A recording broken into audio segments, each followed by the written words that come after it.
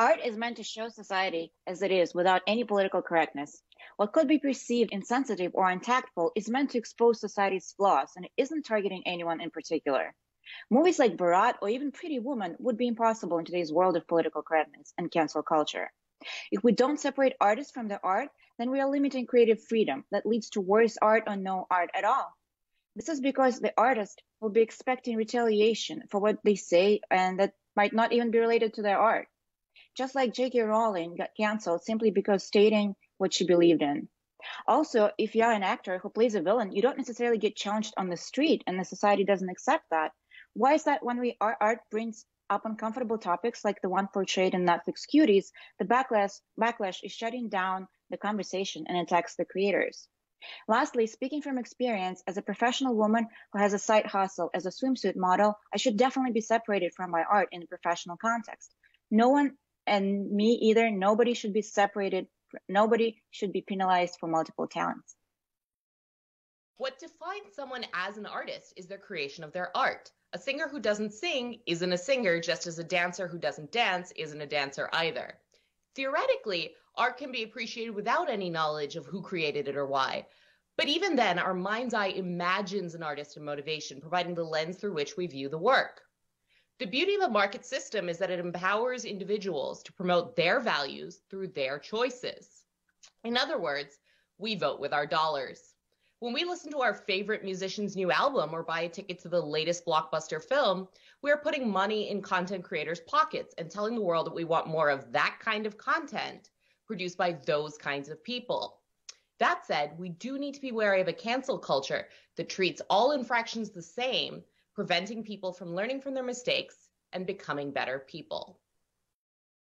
Hello and welcome back to another Millennial Minute. I'm your host, Oni Higgins, and you've already heard from guest Jen Sidorova, Young Voices contributor and host Think Tinker. On YouTube, joining her is Kat Murty, Executive Director of Feminists for Liberty. Now, Jen, can someone really be canceled? We've seen Mel Gibson say some crazy things a few years ago and went away for a while, but he's slowly starting to come back. What's your thoughts on that?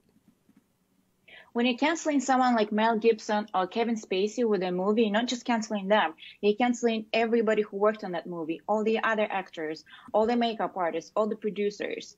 So, you only sometimes as an actor and somebody who works in show business, I know that you only get those chances every once in a while. We train for those chances like Olympic athletes. And when Olympics gets canceled or boycotted, everybody feels bad for them. So why is nobody feeling bad for us? You should remember, it's not just one person, it's everybody around them that gets canceled together. And Kat, what are you thinking about that? How do you feel about that?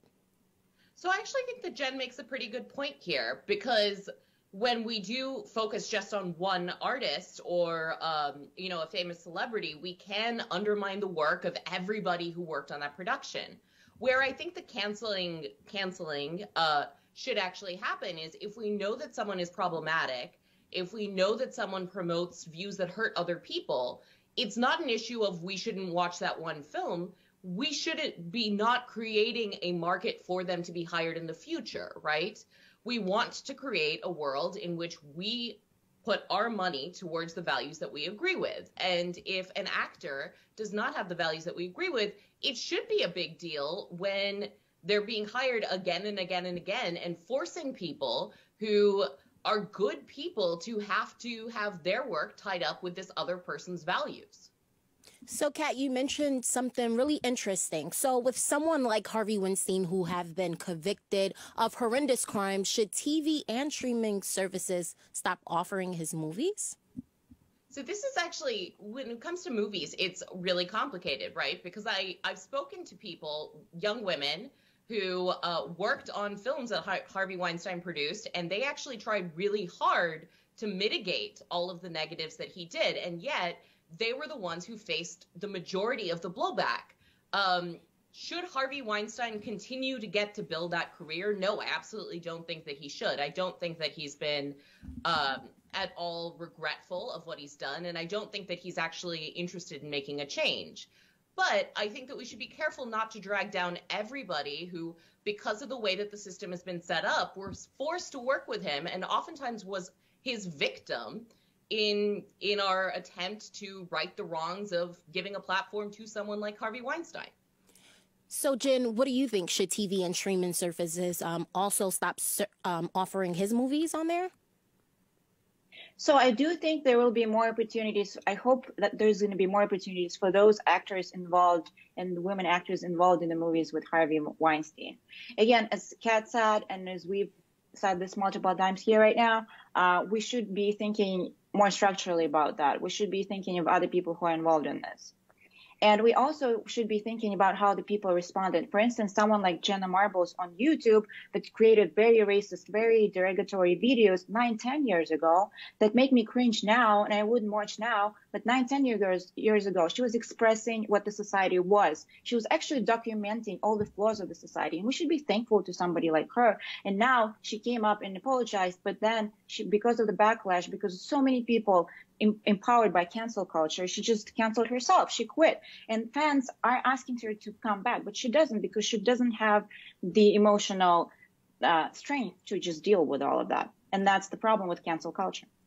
Got it. So on a personal level, if an artist does something that offends you, do you stop consuming their work? I guess we'll go with Jim first.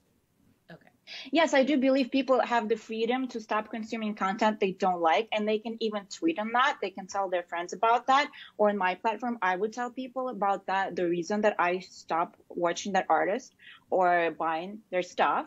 But I wouldn't necessarily create a boycott and a whole movement empowering other people and rallying them around in this negative, creating a very negative, toxic environment for people. For instance, a YouTube creator, James Charles, had a random video come out against him, and then people just rallied to the point that they made him feel suicidal, and he was in a very dark mental space. And we learned, and it's a year from then now, and we learned nothing from that.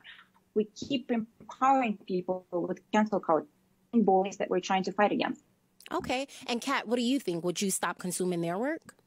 This is something I've actually had to make some very personal decisions about. We all know R. Kelly, the musical artist. I grew up with his music. That song, Ignition, is one of my favorite songs from when I was a teen. I don't listen to it anymore because I don't want to create an incentive for platforms like Spotify to continue playing his work. I don't want to reward the producers who looked past his multiple cases against him, multiple charges against him for decades, and continued to prop up his career because he was still making money. So I do think that Jen brings up a really good point. I think we have to look at who the artist is and whether or not they've learned and grown, just as all of us do, right? Like, values change over time, and what we consider right or wrong in the ways that we think about things do change over time. And if an artist is willing to do that, and an artist is willing to apologize for what they did and hang a light on it and grow from that, I think that that's very different from something where we see someone repeatedly over and over and over again doing something that's really awful with no remorse. And I don't think that we should give a market incentive to allowing that kind of behavior. Well, this is certainly an interesting topic. Thank you both for being here. And for all of you at home watching, thank you. Have a great day.